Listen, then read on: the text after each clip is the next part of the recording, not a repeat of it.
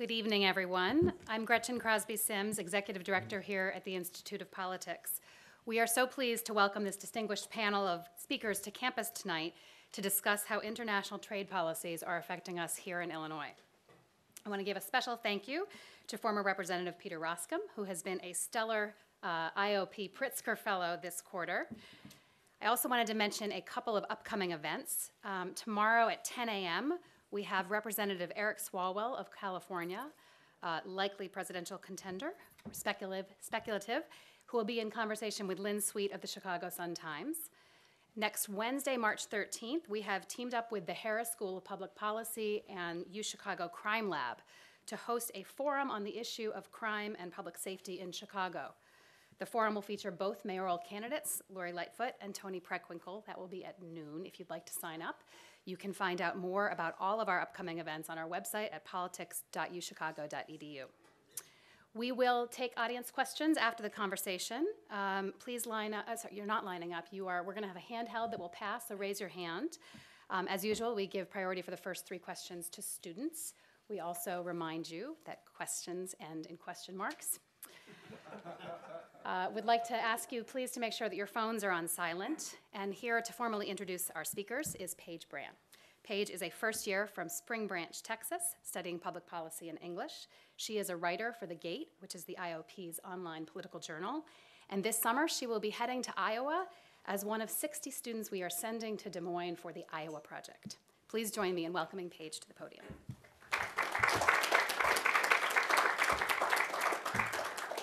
Thank you. Hi, everyone, and welcome to this event in the UChicago Institute of Politics Speaker Series, Trump, Trade, and Tariffs. I'm so excited to introduce our 3 speakers and moderator for this evening as they discuss farming and manufacturing in light of new trade policies. Having this discussion on an urban campus in a state that ranks 3rd in the nation for agriculture and has 1/10 of the population in its workforce of manufacturing is itself representative of part of the discussion we hope to have here today. The farm and manufacturing belts have fallen into the trade war zone, and we all want to know what happens next. Here to facilitate this conversation is PJ Huffstutter from Reuters. She's an agriculture and commodity reporter who specializes in covering international trade and the farm economy. She's worked for Reuters for 8 years, and before that, she was a correspondent and Midwest bureau chief for the LA Times. Our first speaker, Brian Duncan, is vice president of the Illinois Farm Bureau. In his capacity as vice president of the bureau, he is also vice president of Country Financial, Illinois Agricultural Service Company, and the IAA Foundation. Duncan and his wife Kelly own and operate a diversified grain and livestock farm where they grow mostly corn, along with soy and some wheat row crops. Also with us today is Mr. Zachary Mottl, Chief Alignment Officer of Atlas Toolworks. He's the 4th generation of his family to own and operate Atlas, a precision manufacturing facility offering a broad array of metal manufacturing services. He also serves as the TMA PAC chairman for the Technology and Manufacturing Association of Illinois and as the acting village president of Burr Ridge, Illinois. He previously served on the Manufacturing Council for the U.S. Department of Commerce. Finally, I would like to welcome former Congressman Peter Roskam. He has been an IOP Pritzker Fellow for this past quarter, and prior to that was a 6th-term congressman representing suburban Chicago. In the House of Representatives, he chaired 3 major subcommittees of the Ways and Means Committee, and as chairman of Tax Policy Subcommittee, he was the chief architect in the first major overhaul of the nation's tax code in over 3 decades. Please join me in welcoming our panel to the stage.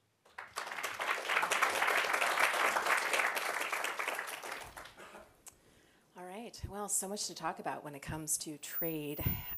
So thank you, everybody, for being here. Thank you to the panelists. Let's just go ahead and start with Brian to talk a little bit about not only the trade war with China that the U.S. has been going on and on and on with, but also some of the issues with USMCA, TPP. I mean, one of the biggest hurdles for the ag economy has been the fact that there has been so many different fights with so many different export markets, correct? Yeah, correct, and not just fights. You know, the withdrawal from TPP on, day 2 of the president's administration was, I think, a strategic mistake, and so we've seen other countries move forward. Not only are we in fights, but we're not engaged in areas that we could be. We see TPP, what is it called now, TPP 10 or TPP 11, moving forward without the United States. And so we see competing countries' agricultural products having preferential treatment, and we would lose shelf space. So Yeah, it's been on a number of fronts, PJ. At this point, I know a lot of the discussion in the media has been about the U.S. and China being close to a deal, maybe not a deal, but close to a deal. At this point, for the farm economy in Illinois, have we gotten to the point where it's too late for some of the farm economy, that it's just been that the prices that we've seen, the drop in grain prices has gotten too low, that it's just going to be too late for these folks? Or is it actually been a good negotiating tactic that it could open up even more sales into China, particularly for corn and soybean farmers, for meat manufacturing and meat companies? I mean, China is a huge buyer. Is there not an opportunity there also? Well, yeah, and I think the question you're answering, if I can use some really highfalutin economic terms, is the juice going to be worth the squeeze? Right. You know, I mean, isn't that what we're all kind of wondering here? I think in agriculture we're really concerned. We know how hard we fought to get into markets, and we know how easy we can lose them. I grew up in the 80s after the grain embargo, and the grain embargo with the Soviet Union created a worldwide shift in how commodities are produced. You saw South America opened up to soybeans. You saw the Ukraine opened up to wheat. We lost markets that we to this day have not got back. And I think USDA at their Outlook forum said right now it's probably 10 years down the road until there's some normality, or what we used to think was normal as far as grain export, particularly soybeans into China. So that's the first part of your question. The second part, too late. We're into our 6th year now of declining farm profits, farm prices. We're down 50% from where we were 6 years ago. We are all hopeful that our lenders are seeing patience, are being patient, and hoping for something significant to happen. I think this year is I don't want to be sitting here at this time of year from now with no trade agreements, with no USMCA, with perhaps a withdrawal, complete withdrawal from NAFTA. All these things would be devastating to agriculture. 95% of the mouths, PJ, in this world live outside these borders. We are very export dependent. We've built an agriculture industry to feed the world. Export $140 billion worth of goods. So if I'm sitting here a year from now, we're having this same discussion, my answer will be, yeah, it's probably too late. Okay. To follow up on that, on the economic side, the White House did, and USDA did offer trade aid for farmers. How much are you hearing from farmers now in Illinois that they're banking on a second round of trade aid? Well, I think the White House and Secretary Perdue have been pretty clear, though there's not going to be another one coming. I think farmers, again, I think are hopeful. I think they're looking to the negotiations, perhaps with President Xi and President Trump, the end of this month. I'm looking forward to getting USMCA in place. I mean, there's a lot of carrots dangling out there right now for agriculture. I think maybe that's what farmers are more looking at than government assistance. But I mean, I think it's important to understand the unique position farmers occupy. We're price takers. I can't pass higher prices for what I buy onto a purchaser. I take the price that's given. So we're getting to experience both the joy of both ends of these tariffs. In what we buy a lot of steel, and in what we sell, we've lost a lot of markets for. So I think agriculture kind of is in a unique position. Okay. Zach, following up on that idea of trade aid that came to the farm community, we were talking earlier, you know, for manufacturers in general, there really wasn't a lot of aid. I know that there were, you know, companies that were able to apply to be able to become exempt for some of the tariffs. But how has the manufacturing industry really been dealing with the fact that they haven't had the same kind of aid that's come to them? Yeah, that's a great question. And, you know, I think it shouldn't be a trade-off between manufacturing and farming. You know, I don't think that it's, you know, one or the other. And I think that's what the trade agreements have done up to this point. They've benefited a lot of farmers, but a lot of us in manufacturing feel like we've been sold out and haven't been able to compete so much. And I'd hate to really see the U.S. become simply a country that sells our commodities to other countries countries, we don't have the high-skilled manufacturing, we don't have the innovation, we don't have the national defense and security that comes along with manufacturing. You know, innovation doesn't just hover above the Great Plains. It is part of the basic manufacturing process, and that's where we get inventions, innovation, and growth and wealth creation. And so I think, you know, from trade agreements and from the aid perspective in particular, I think, you know, the Trump administration made a commitment. They asked the Agriculture Secretary to act quick and do something to protect these farmers. I think they were too slow and too little in doing something to help the farmers. So from that perspective, I think they should have acted quicker. But I think in general, neither farmers or manufacturers wants aid. We want to be able to be successful and productive on our own. And I think that, again, the trade agreements haven't really worked for us and probably haven't actually worked for the farmers, and that what we really need to do is have a comprehensive agro-industrial policy in this country that all of our other trading partners, quite frankly, have better policies than we do. So there was a lot of discussions, especially in the early part of the Trump administration, kind of the approach with regards to using tariffs and going back and trying to renegotiate these deals. The idea being of it's important to bring these high-skilled jobs back, to be able to bring manufacturing back. But quite frankly, 2+ years in, there has not really been a lot of sign of that happening. Or do you think that even a small aluminum plant coming back online is in fact, that is a movement in the right direction, or adding a shift for a steel mill is a move in the right direction? Because it seems awfully slow. Well, you know, it didn't get lost overnight, right? This has been going on for quite a while, so it's going to take some time for things to come back. But we have actually seen quite a bit of increase in manufacturing. And in fact, the jobs are up 264,000. I've got some data in front of me in 2018. That's the largest increase since 1998. Manufacturing production is up 3.2% in 2018.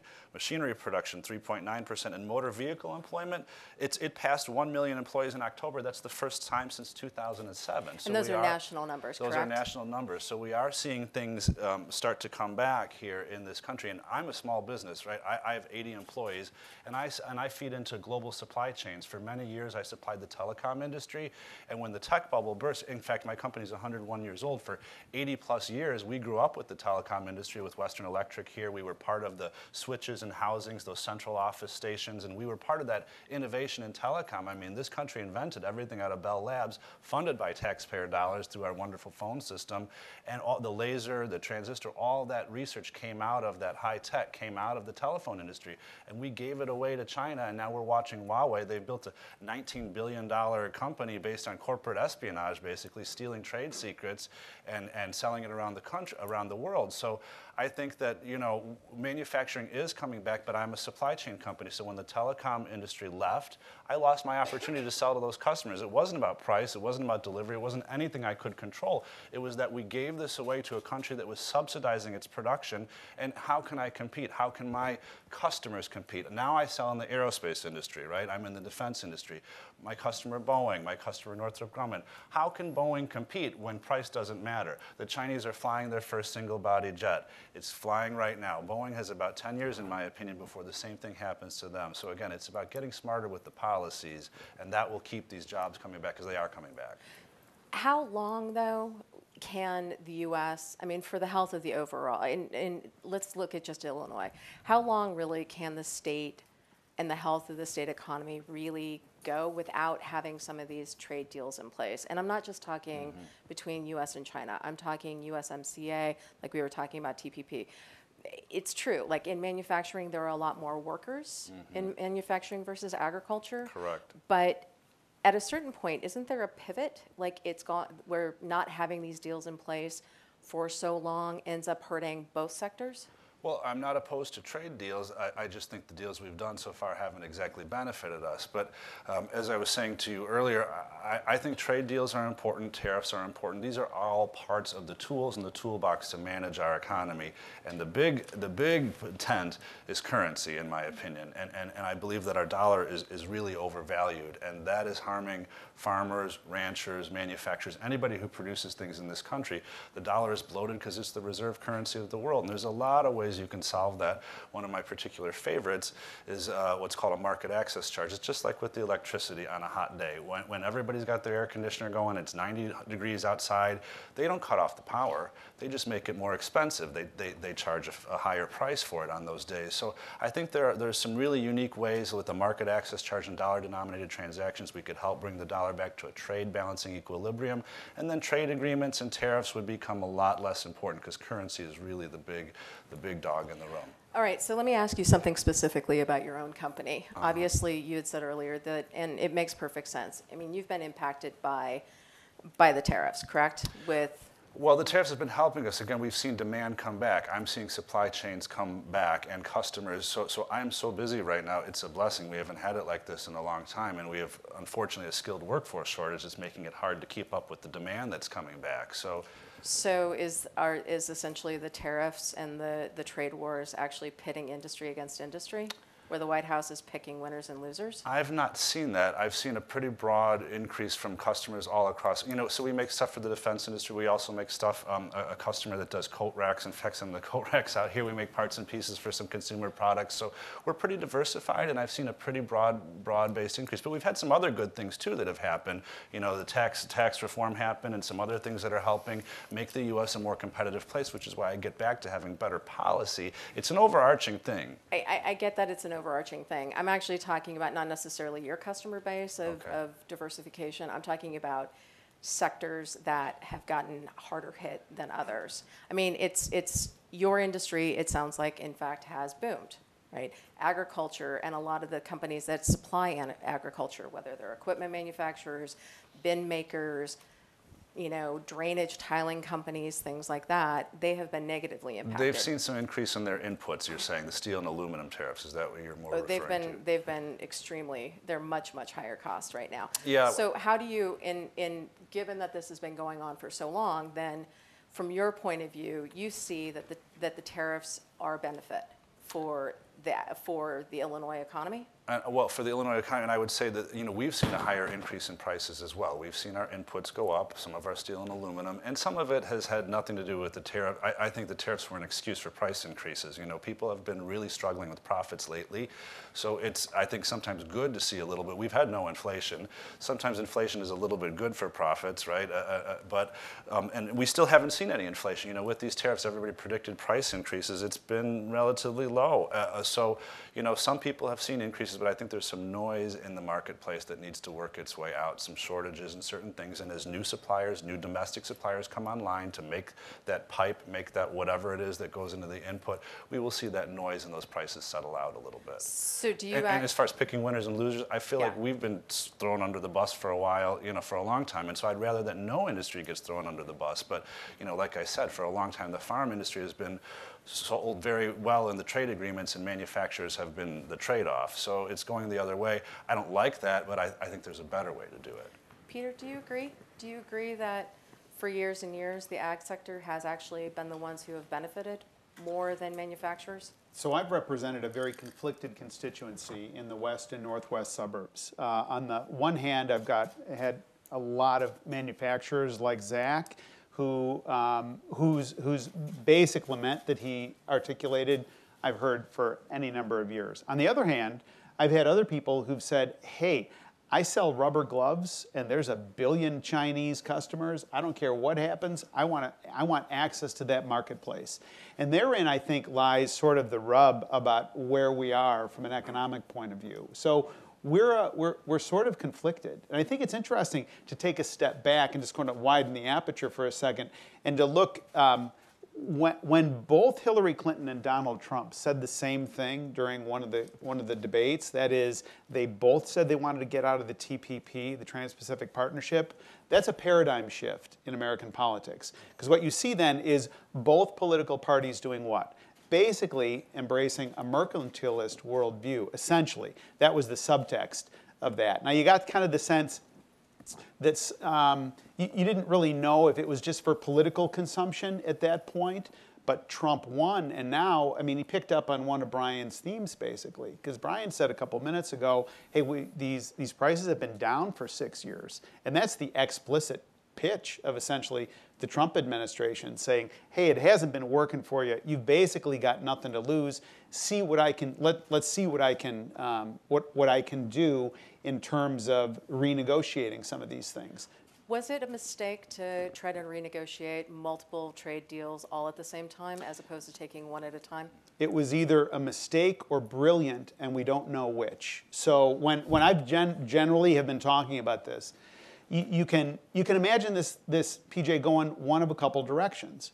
You can say, okay, renegotiation. So Prime Minister Trudeau came to the Ways and Means Committee, like when the debate basically started, which is an unusual thing for a foreign head of state to do. They go and they meet with the executive branch, but he knew we were the tariff committee, so he came to see us. And he made a good pitch to us. He said, look, we know you don't like our IP treatment. We know you don't like our treatment of dairy. But then he kind of paused dramatically and he said, you sell a lot of things in our country.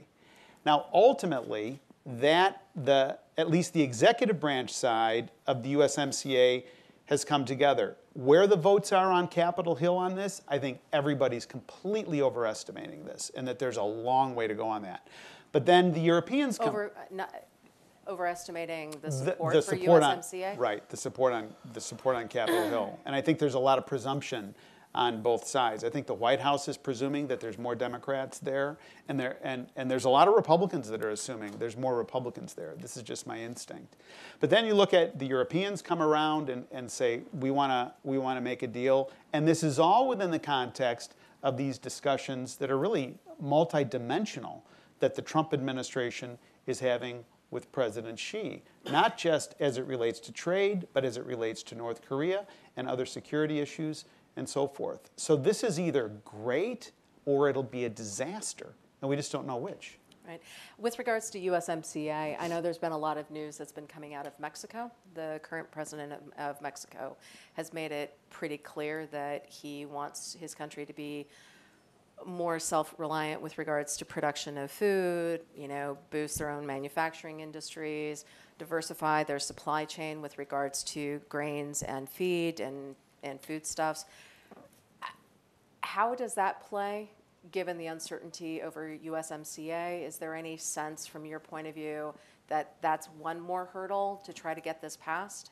Clearly it's one more hurdle. The question is, and you contextualized it just now in how you articulated the question, but what we don't know is what's really the political environment in which he's operating. Is that just for the benefit of a particular constituency, for example, or is he suggesting essentially not really a renegotiating, but a little bit of I'm just saying politics? And I don't have enough insight into what's really happening inside the Mexican political structure at this point. But if you're hearing that from a leader, that means there's an additional hurdle for sure. Okay. Brian? Yeah, I think Zach and I are probably just going to have to disagree quite a bit here. But You're still a nice guy, though. I can't imagine a world without the trade agreements when Zach says there's been no, well, I heard him say there hadn't been a lot of benefit to him. I think world peace is a pretty good benefit. I think we need to go back. I think there's a lot of context we need to put to this, PJ. First of all, we need to say, what are tariffs? They're taxes, all right? They are taxes on the American people for buying goods from another country. They're taxes. When President Trump brags that the coffers are running over with tariff dollars, those are paid by American people. And I think we need to talk about this contextually, and maybe Congressman can talk about this. Who in the Constitution is given the authority to place taxes? That would be Congress, my friend. That would be Congress. So I think we need to talk about this in the scope of, A, did the president have the authority to do this? 232 tariffs are for national security. Mexico and Canada, a big threat. I'm not sure. 301 tariffs, I think probably there's an argument to be made. And Zach, no one disagrees that China's a bad actor. I think we need to still put this in the context of where we've come from in trade to where we are today, and the gains and what it has meant to not only people in this country, but to people around the world. And so I think we have to have some context to this discussion. We don't just want to take a snapshot in time. And then another thing on jobs created, winners versus losers. I think Zach's figure, I think I wrote down, was 264,000 new manufacturing jobs.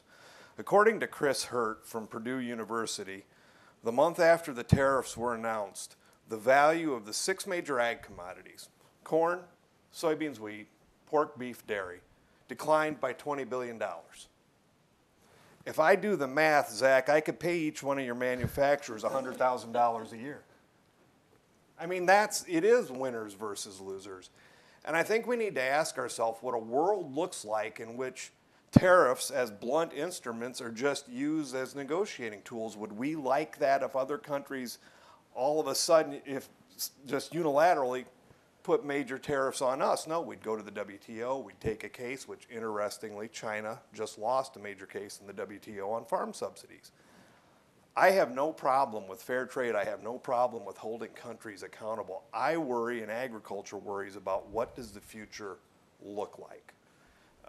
I think tariffs have been effective in bringing down barriers around the world and opening doors to more products. Have they always been implemented perfectly? No. Are there places for improvement? I'd like to talk about the EU precautionary principle and why geopolitically some countries have been able to get by with some things. Why has China for 19 years been able to get by? Well, I think there's geopolitical reasons that maybe other presidents didn't hold them to account. North Korea, perhaps. So, but I think throwing out trade agreements would be devastating to the world as we know it. Zach? Yes, well, again, Brian, I think you and I actually agree more than we disagree. I really do. I think, our country was built actually on protectionism, right? And that's what brought this country. I'm a Hamiltonian, actually, underneath a lot of this. And Hamilton was a big proponent of the tariffs. They had this debate way back when. And, that's how we built this country and the wealth of this country and all of the global security that we enjoy. The saying about the speak softly and carry the big stick. And so when we get back to, when we started trading things away and giving away our wealth and our strength through these, in my argument, poor trade agreements, it's not about not having them.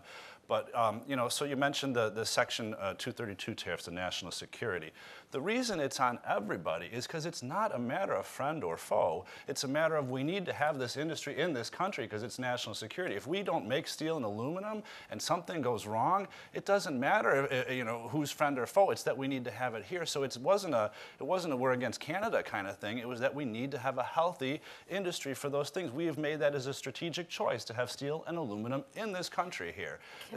Can I intersect just to ask a follow-up on just that point? Could the same argument be made, though, about national security over food supply? Well, yes, exactly, and this is why I'm saying I think they didn't act fast enough to protect our farmers, and that I think our farmers are being, none of us should be sold out here. I think there have been bad policies in the past that have sold all of us out in one way or another, and we need to get out of that. It shouldn't be us against each other. We should be working better with better policies. So now the tariffs against China, again, the Europeans agree with us, and Congressman, I suppose you probably know more than I do about these kind of things, but they've been speaking quietly, behind the scenes at the White House. You saw what happened this summer. They're just as bothered with the China problem as we are, right? And they're worried about losing their industry too. And the Europeans in general have been much better about protecting industry, and they have, quite frankly, a tax system that's set up with a VAT tax that is a tax on imports and a subsidy on exports. We're the only country in the world, and I know you and I spoke about this at length during tax reform. Canada has the goods and services tax. It's the same kind of thing. So does India. We are the only country, I think, other than North Korea and Iran, that doesn't have some sort of a border adjustability in our tax system. And so the Europeans do a great job of it. Germany is extremely protectionist. Look how much American beer is sold there, and think about how much German beer is sold here. So, these countries want to say that we're protectionist. They want to say we're doing all the wrong thing, but they're all doing it too. They're doing it in a smarter way because they have policies in place. They have plans in place to do these things.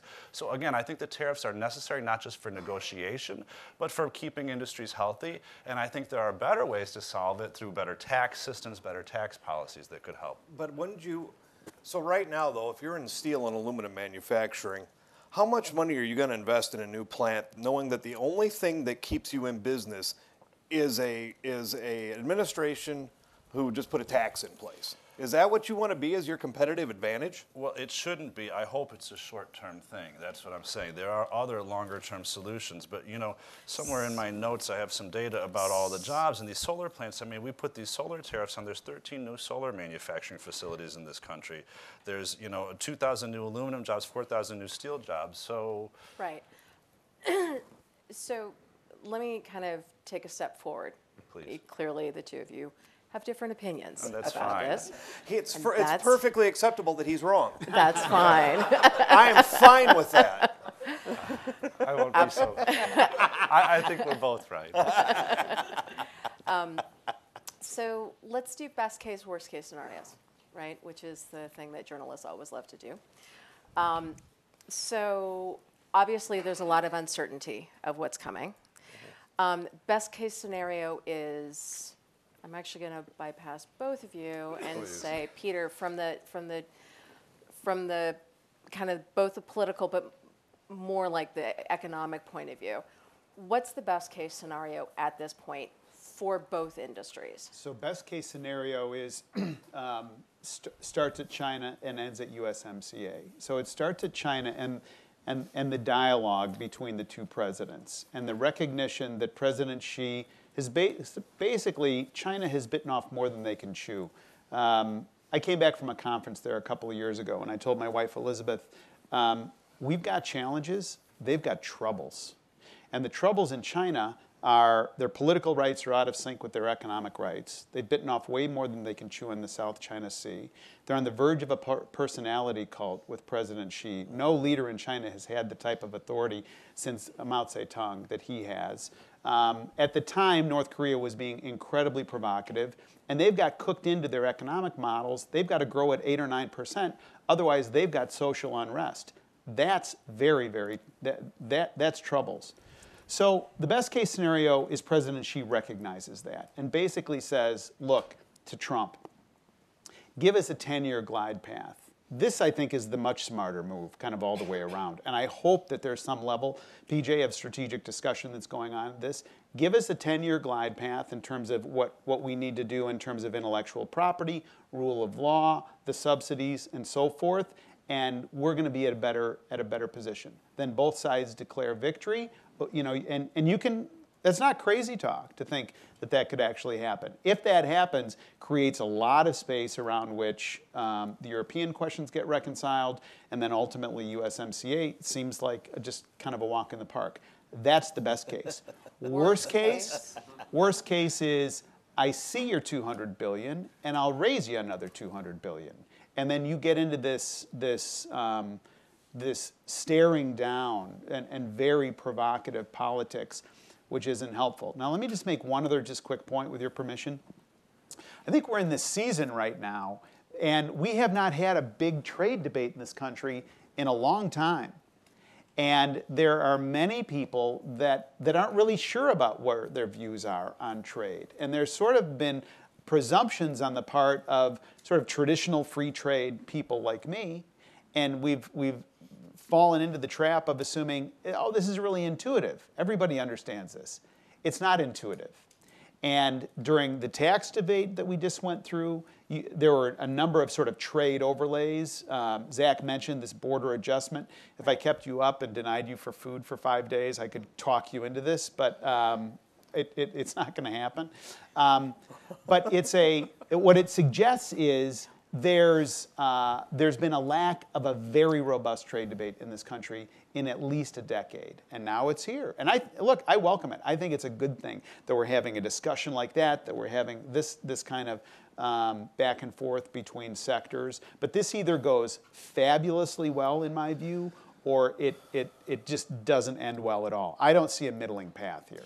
Do you think if it doesn't end well at all, it will end up impacting negatively both sectors, particularly for the state of Illinois? I do. I mean, so the state of Illinois, as you know, has its own buzzkill going on. Trying to set that aside. All right. So, Okay. But it's hard to set that aside. So other Midwestern states are not as vulnerable as the state of Illinois based on our fiscal situation. Right. So, but let's assume for the sake of argument that all these things were equal. And I think even if they were equal, there would be incredible pressure. Look, What I learned representing a constituency for 12 years in Chicagoland is we make things, we grow things, and we sell things abroad. So worldwide American markets are incredibly important to the Chicagoland economy, and it's in our best interest that this gets reconciled as soon as possible. Okay. So, best case scenario, worst case scenario for farmers and for manufacturers, I understand. Is there a point, from the manufacturing point of view, that you see that it actually could end up, if it drags on, if the talks with China drag on, if USMCA doesn't get signed, or perhaps adjusted, or it gets clogged up in political quagmire, if the EU suddenly decides that it's going to do something different, do you see a point where there is actually a negative tipping point for the manufacturing industry? Yeah, well, I'm fairly supportive actually of the USMCA. I think it's a good agreement. I think manufacturers we've watched, and when you say we make things, and we do in Illinois, and again, but the big companies have really been benefiting from that. The Caterpillars that you think about, those are the ones who are doing the exports. And again, I'm a supply chain, so I sell into them, and if I'm selling to Caterpillar, they're exporting, and I'm benefiting. But so we need to have that happen. But really, what we're seeing, particularly again with Asia, we are the wealthiest market in the world. We are the consumers. We are the ones buying everything in this world. I mean, there are other people buying, but we far outweigh everybody else. This is the consumer market. So if we're not selling to ourselves, if we're not making things that we can sell in this country, and we're just consuming all the time, this is a slow degradation of this country and a slow sucking of our wealth out to these other countries. And so we really need to do it better. Again, better policies. And I come back to the trade agreements. I think we do need to pass the USMCA. I hope it does pass, but then I hope we quickly get on to dealing with our bloated and overvalued dollar, because it'll help me. And for every 1% decrease in the dollar, he's going to see a 2.5% increase in his farm prices. There's studies that show that. And the farm problems predated.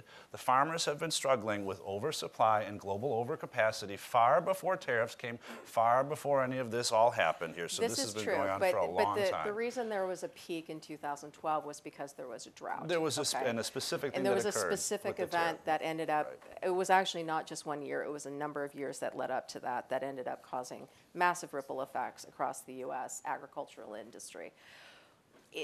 The tariffs, though, I don't think anybody would argue that the trade war with China has had a massively negative effect on grain prices, therefore on grain producers, and has been in some cases a bit of a tipping point for farm operations. Or am I wrong, Brian?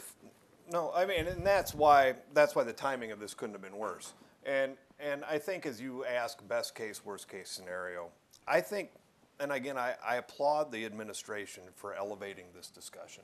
I think it's good for the country. I hope the country remembers its history.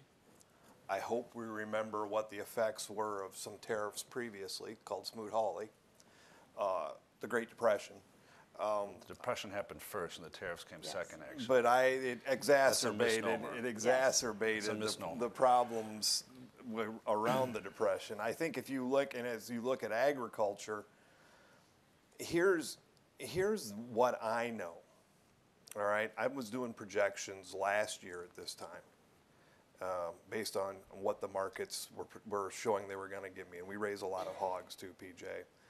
And we market about 70,000 hogs a year. At the time that I did my projections at this time last year, we were showing about $18 a head more than what we ended up at the end of the year. And again, dramatic loss. Meaning what the farmer can sell what locally. the farmer could sell the pork for. And again, this would be consistent with what Iowa State economists said. The pork industry's lost $12 a head due to USMCA, the countervailing duties that Mexico's put on, and $8 a head actually to China. Actually, the 232 tariffs have cost us more on the hog side than the trade war with China has. But these are economic realities. So if you talk 20, if you talk $17 a head on our operation, a family farm, it's $1 million hit to us. And there's family farms like me all around the Midwest that are experiencing this. Yeah, we oversupply. We're really good at producing.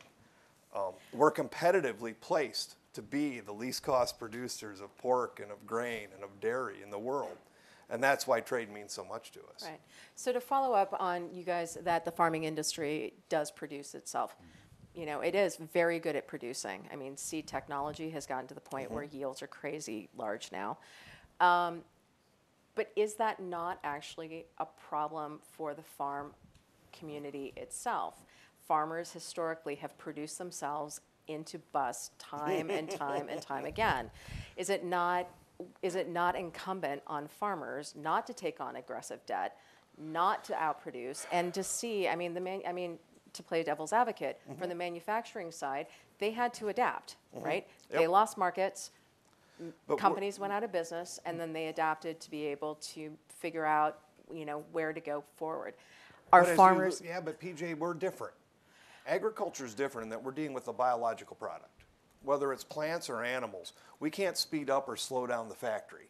And I know that's simplifying. I don't mean to simplify manufacturing, but I can't control my output by changing my line speed. My hogs make what they make. I can't, the way I cut back on raising hogs is slaughtering breeding stock. I mean, those are, and as you look at stocks to use ratio on corn right now, we're Explain tight. that in non-ag What speak. we grow versus what we consume. Right. It's called stocks, what we have on hand of corn versus what we use. Our stocks to use ratio is relatively tight. I mean, in my lifetime, it used to be when I started farming, we'd wonder what we could ever do with an 8 billion bushel corn crop. Now we need between 14 and 15 billion bushels with all the advancements in consumption and biofuels and exports, everything that we do. So we have worked on the demand side as well in agriculture. And so we made decisions based on what we thought was obvious to the world, that trade mattered. And so then when those decisions that you made are all of a sudden by the dropping of a tariff made to look really, really stupid. The hog industry has we in farming, we like to pour concrete. We do that really well. You know, what are we going to build? What are we going to invest in? And those are long-term investments. When I build a hog building, I plan on it being there for 20 to 30 years and probably, you know, having a 15-year amortized debt on it and then hoping to make some money on the back 15 years. So we're making long-term decisions, and we thought we knew the rules. We thought agriculture thought we knew the But didn't the rules. manufacturing industry also do the same thing when trade deals came into place and it forced them to have the same difficult discussions? I would say yes. And again, I go back to the Hamilton, and Jefferson was a farmer, and he was in favor of free trade back then. And you know what? He agreed that for national security and to have a market at home and to have his farm here at home was safe. He backed down on the tariff issue.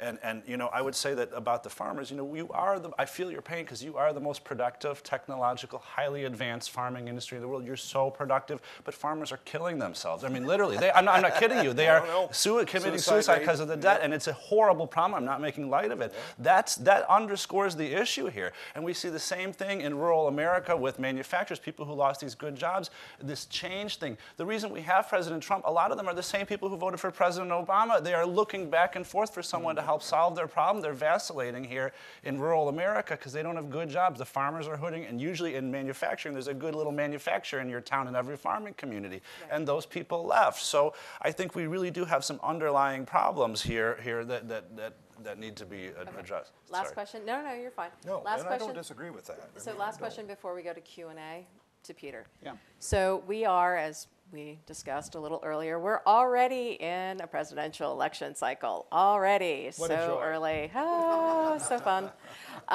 So in all seriousness, trade, I know that this is not necessarily perhaps the hot button issue in the presidential election cycle right now, but it's not being discussed. So from both the Republican point of view as well as the Democratic point of view, going into this next election cycle, how do you see each party playing the trade fights? Your eyes literally lit up when he mentioned the two presidential candidates. Yes. It was like, wow, great segue, man. Literally, PJ was like, bingo. And we're going, because we've got time for one last question, so keep it short. Okay, so there's just to unpack this a little bit, PJ, there's a lot of stuff going on. So one dynamic is in some ways, Donald Trump is echoing themes that I've heard from Ways and Means Democrats for years in terms of pushing harder on these trade deals and so forth. And there's this odd confluence that, that I've observed. Now, what is also true is there's an oppositional dynamic in terms of if Donald Trump is for it, then there's certain people that say, I am against it. Yep. And it's a polar dynamic right now in American politics. So it sort of goes back to this underlying discussion about how do we feel about trade? Where are we? And we lapsed, I would argue that our country lapsed into a temptation towards mercantilism.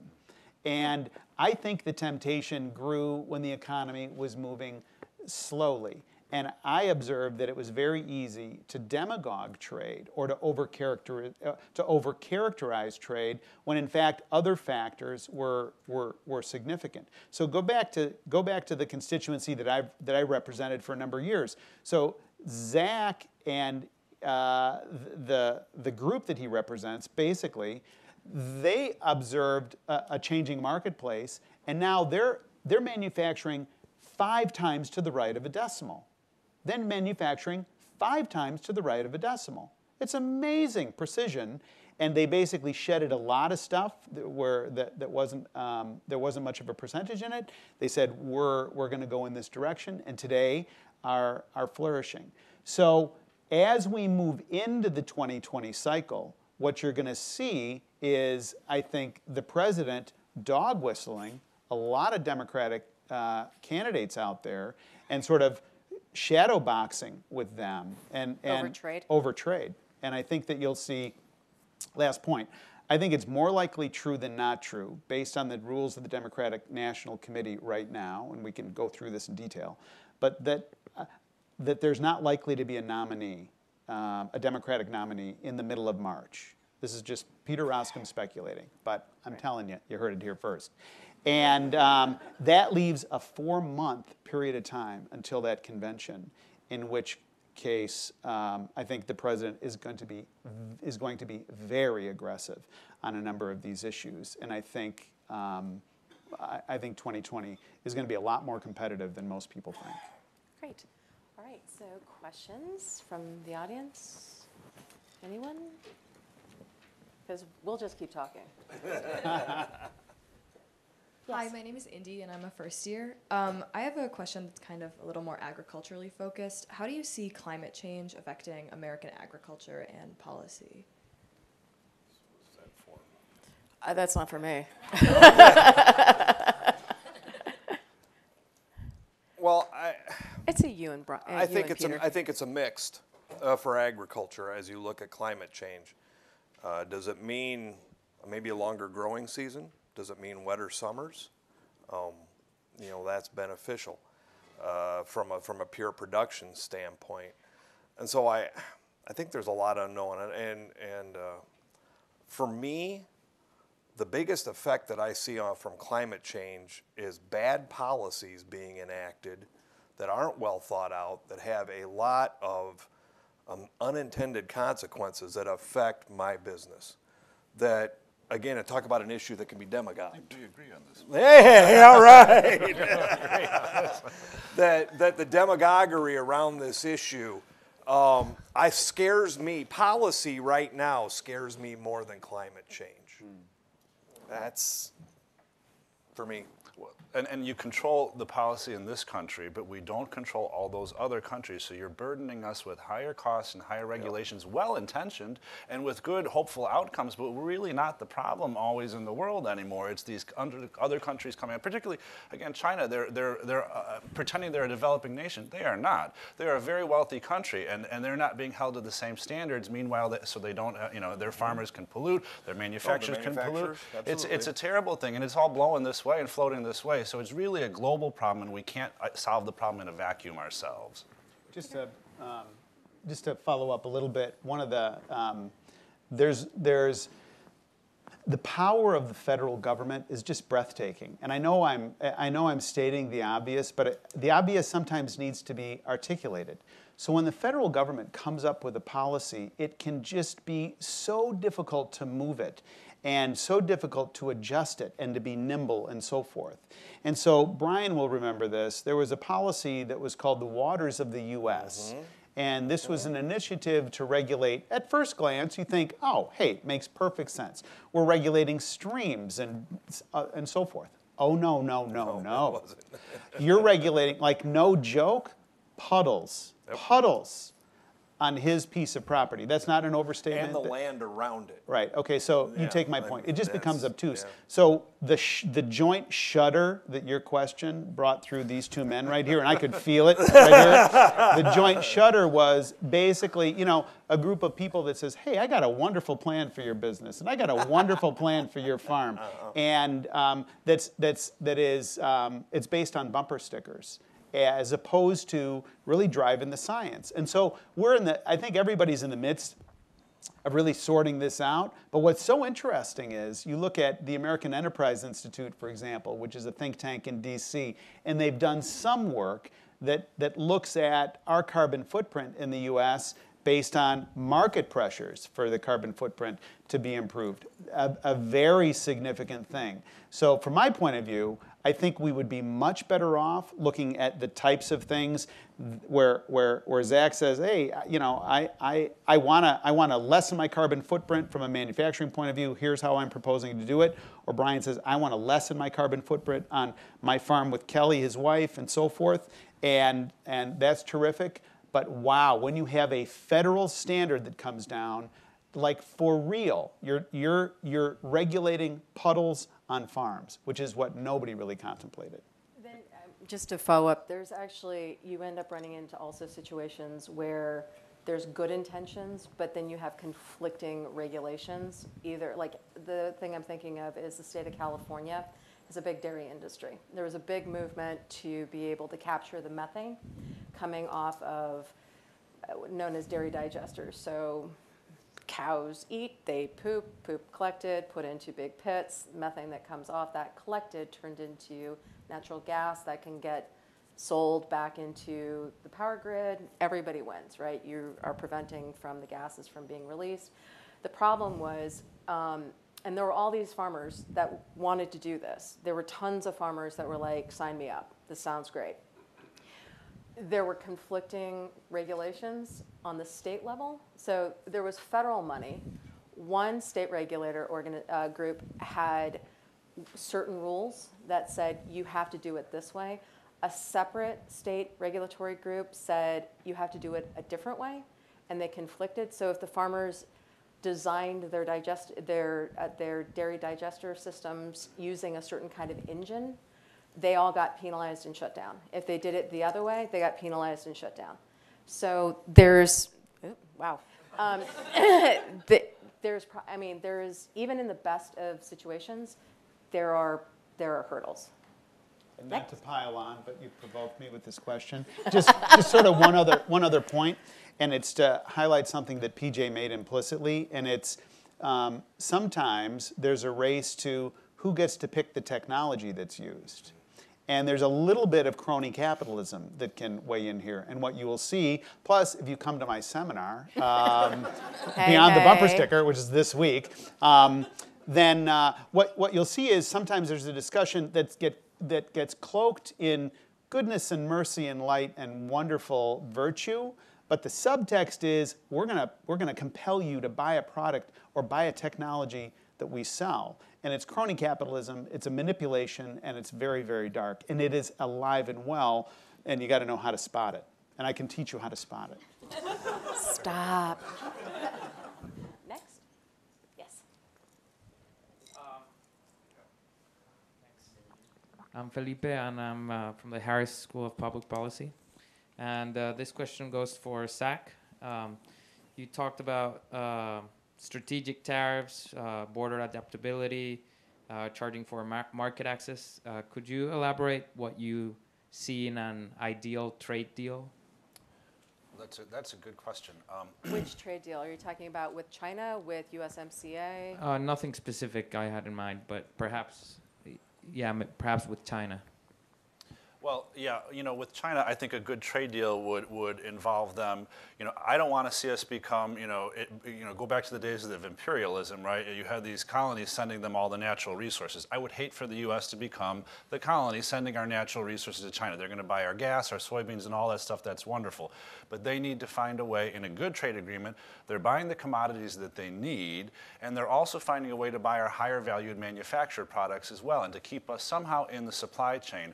Also, companies like mine, they're finding ways to protect my customers' IP stuff. So again, I talked about Huawei building a global enterprise based on copying and stealing our technology. That was developed by Lucent and Nortel Networks and all of these Western companies. So we find a way to protect the IP. We find a way to get the commodities sold. But also we see some back and forth trade in the higher level manufactured goods. And it's not just a competition on price. I would also like to see their currency. I don't believe that they are right now competitively devaluing their currency anymore.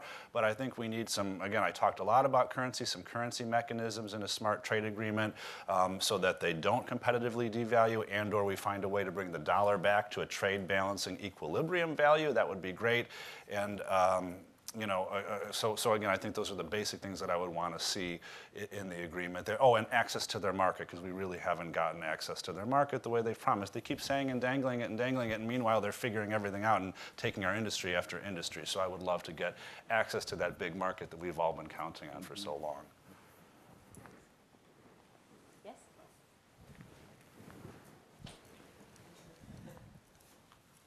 Hi, my name is Brandon, and I work in the private industry.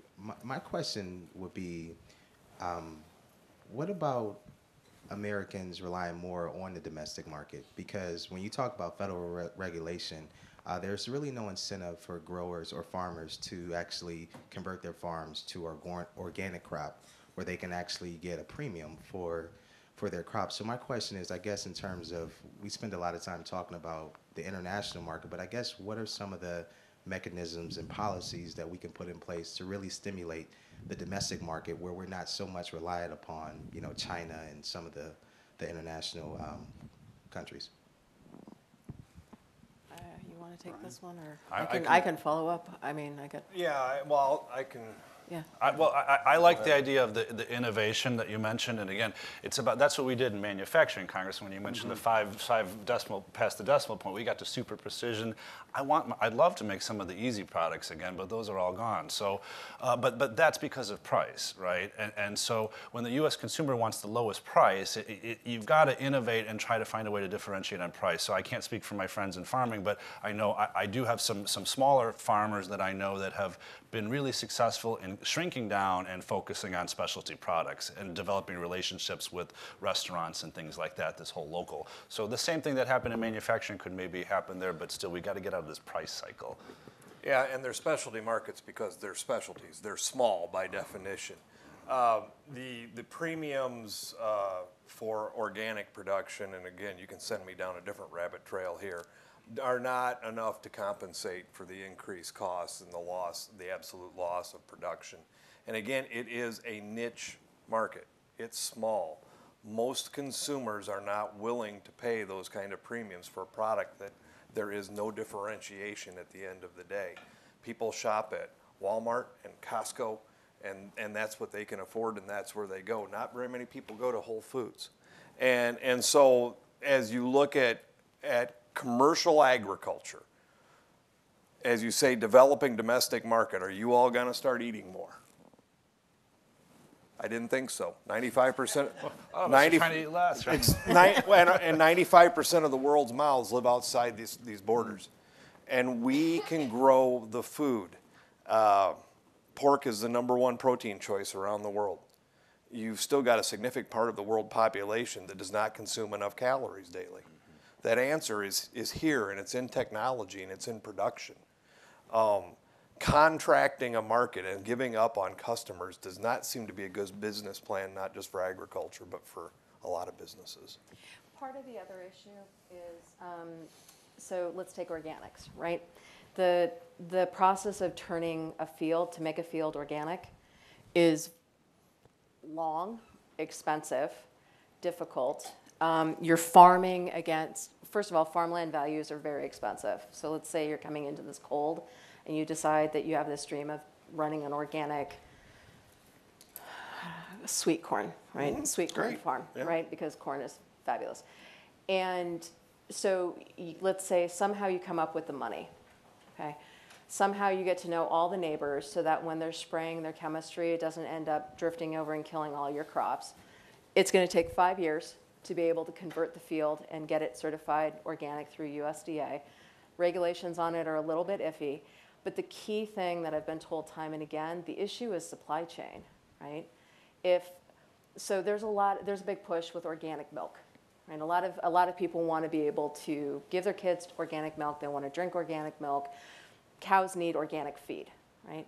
Right now in this country, the United States, for organic dairy producers, they import more of their organic feed overseas because there's literally not a good enough or efficient enough supply chain to be able to produce enough feed to meet that demand. I mean, there are gaps that can get fixed, but there's really no easy answers on how to be able to fix it. And consumers will not line up to go spend $10 a gallon for organic milk. Right, but I think if I we think can it's- raise their incomes, that's where, and I think the congressman I worked don't hard think to they'll do still this. spend $10 a gallon for milk that has no difference between organic milk and regular milk. It's the same product. So I mean, Well, if we have no middle class, right? That's the problem. You've lost the wealth to pay more for a premium product. If we can get people's incomes up, they will enjoy buying a premium product and a differentiated product. Right. think I mean, that's for a what's happening. domestic market, yes. But Brian's not wrong. I mean, No, there's correct. a massive global appetite for protein. There's no one answer to these questions, Yeah. actually, but yes. Yeah. Next. Is there any other students before we call on anybody else? Okay. Hi, my name is Angela Seeger. I'm a third year in the college, and my question is from a cultural and political standpoint, how has the farming industry changed over the past years, and also how has the manufacturing industry changed over the past 20 years?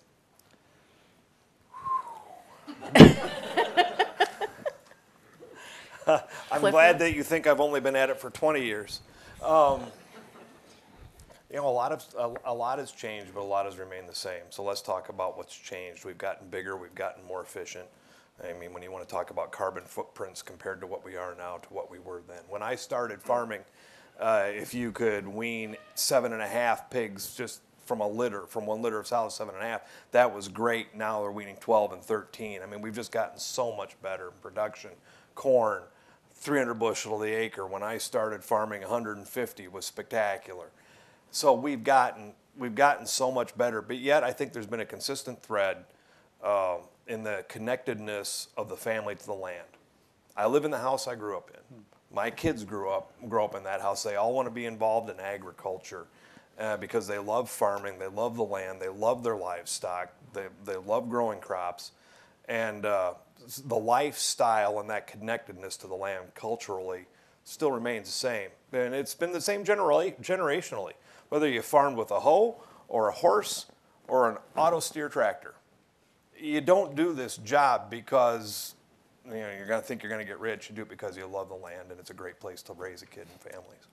That's a great answer, and actually very similar to my answer. I'll talk about the changes I've seen, but I'm the fourth generation of my family to do this. We've been here in Chicago manufacturing for over 101 years this year, and we do it because this is what we do. We love it. I work with my two sisters. I work with my father, great family business, 80 employees, and my peers that the congressman talked about in these small businesses, we're all the same. We're a multi-generational family, and you have good years and bad years, and I'm finally seeing some good years after almost 20 years of bad years. Since 2000, when China joined the got most favored nation status, and when all that world changed, that's when we saw this slow, and then it got faster and faster, degradation of the supply chain, this family businesses, the small and mid-sized manufacturers. We just got hollowed out, where people like Caterpillar, all these other big companies were buying the products overseas, putting it together here, and then selling it back to the market. So we're finally seeing us to find a spot in there. And like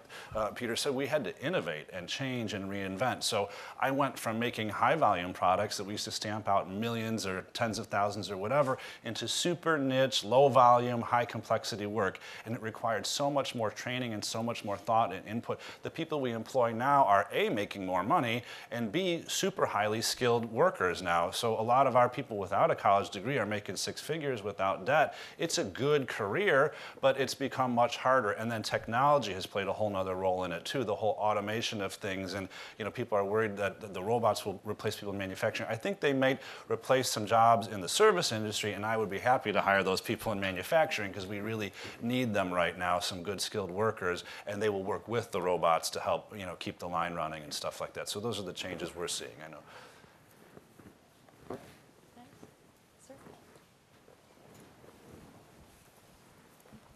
How much would a value-added tax replace a lot of the trade policy issues? And is it possible that the whole tax system could be switched to a value-added tax? One reason I think it's been a non-starter is that it would be likely that any value-added tax would only be added to the complexities of the income tax, so it would be even more monstrous and complicated.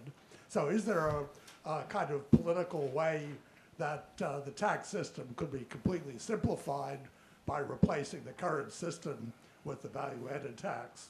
Let me take a stab at that. So we really wrestled during the tax debate in general about sort of the underlying structures, not just worldview assumptions as it related to tax policy, but then what you're taking is not worldview, but ultimately it's kind of an implementation level.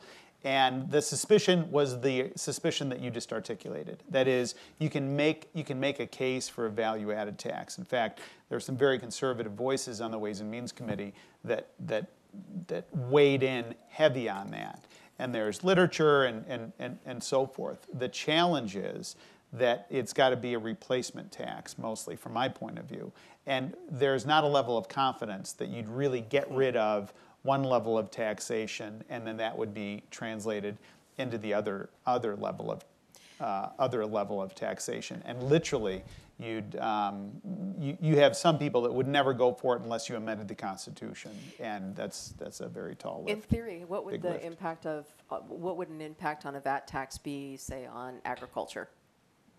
I'd try to get an exemption. Seriously, on any of those, and I don't know a lot about it, okay, so I'm over my skis, but one thing I go back to this point with agriculture, we are price takers. I can't pay a tax on a good, on an input, and then pass it on to my customer. And I know manufacturers, I'm oversimplifying some of it with manufacturers because I know you've got competition, but those kind of concepts concern me. Is it going to be levied on us in agriculture? Then what's it going to do to us competitively? Okay. We have time for one last question.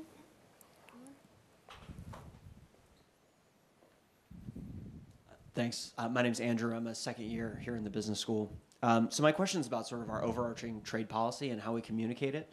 And we've heard some interesting things. I think we heard that tariffs are taxes that make Americans worse off in general, but there are some people who benefit from the tariffs. So you mentioned sort of 2,000, 4,000 workers who got jobs as a result of steel and aluminum tariffs. But there's 320 million American consumers who have to pay more as a result. And so, Peter, you mentioned that the free trade's benefits aren't intuitive to most people, and we sort of haven't had this debate about what the benefits are and how do we deal with it. So how do we communicate the benefits of free trade in a way that's understandable? But then how do we remediate the potential detrimental effects for those who are adversely affected in the manufacturing sector from some of the trade deals? So let me take a shot because you called me out, and then I'll yield to you, my friend. Andrew, I think debates happen in the negative. In other words, if things are just going along, come on, human nature, things are going along and everything's going well, you don't care. But if you've got some negative impact on your life and all of a sudden you're saying, hey, this is having an impact here, or I'm paying more here, and it's that level of sort of the rate at which things come to your attention, I think that's driving it. So I think that we're in, whether one likes Donald Trump, whether one doesn't like Donald Trump, we're in this season right now where the country is basically said, okay, let's flip the game board and let's challenge some of these underlying assumptions. And it could be that we end up with a more robust discussion and a more informed constituency. Let me put it this way. Would any of you have been here, if you're not getting credit for this somehow, you know, but for this current debate 5 years ago? No, because it wasn't top of mind. And so I think that the ability to drive a consensus largely comes by us being pushed around by these big forces. Yeah, and just real quick to add on that, you know, we have experienced free trade for quite a while. We know what that looks like. I know what that did to my industry and stuff, and I think the workers know what that feels like. We are just starting to experience it different. The game board has been flipped around. It's just starting to get better. So those jobs are just starting to come back. We need to give it some more time. And, you know, I don't think we need to explain to people the benefits of free trade. I think that's a very condescending, I'm sorry to say that, very condescending approach. I think, you know, people know if they're better off or not, and they're not. They're not feeling it. Outside of these urban areas, the wealth in America, the middle class has been suffering. They don't need anyone to sell it to them and say it's good, just keep waiting. They're done with that already, and that's why we've seen the vacillating back and forth on political parties. They want something different, and we're just starting to see it. So I would urge more time, more caution, let this play out and see what happens. Brian? I think no one's going to disagree that there needs to be some modifications to our current systems. I think it's time. I think it's good to have this discussion. I think the enforcement mechanisms need to be talked about. I think how a country is listed as developing or developed country and how a non-market economy fits in a free trade system with market economies. I think these are all good discussions, but I want to come back to what the world looked like without a rules-based approach to trade. That's what's probably most troubling with me. And I think the rules for manufacturing maybe have been ignored for geopolitical reasoning. You're right. So let's talk about enforcement mechanisms. Let's talk about strengthening that. But let's not pitch out a rules-based approach to trade. We've worked too hard for it. And I do think not only globally, but I will kindly disagree with you. I think we have benefited domestically as well from that approach. Right. Well, on that, we will wrap. Thank you, everybody, for coming out. And thank you, panelists, for joining.